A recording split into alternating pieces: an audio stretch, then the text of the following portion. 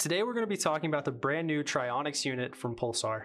This is a digital night vision thermal fusion device, meaning it can switch seamlessly between thermal and night vision with the click of a button.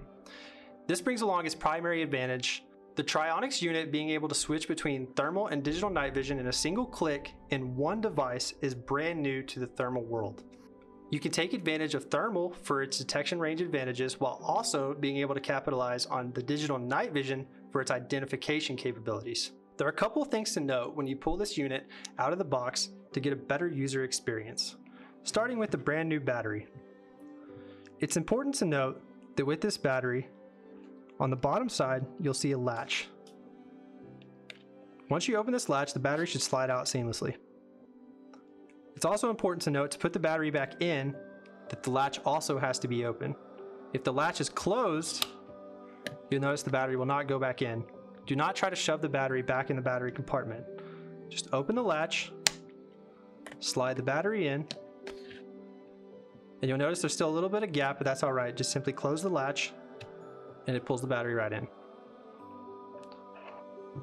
The next thing to note on the unit, as soon as you power it on, the first thing you're going to want to do is adjust the diopters to your eyes. This right here should clear up any blurriness you see in the menu screen. Simply boot the unit up, pull up the menu, and adjust these to each individual eye. The next important step is adjusting the pupillary distance. You'll notice on the Trionyx unit, the plastic tabs right here in front of the eyepiece, you simply just grab them and push them closer together or further apart to match the distance between your pupils. This will also help clear up any blurriness you see in the menu. There are 3 modes in the Trionyx unit. The first one we will highlight is the thermal mode. This mode is actually pretty simple as it's a fixed focus and cannot be adjusted. This mode is primarily used for quick identification over long ranges. Now, if you switch it to the digital channel, this unit utilizes the manual focus, meaning on the Trionyx unit, this knob right here will adjust the focus in the digital night vision mode. Just simply turn it one direction or the other depending on how far away your object is. The last mode to talk about is fusion mode. This is a digital night vision image with a thermal overlay.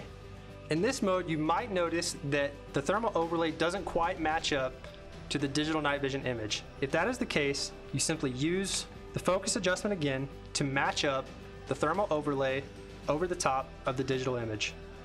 The reason you have to do that for this device is you're working with a couple of different magnifications.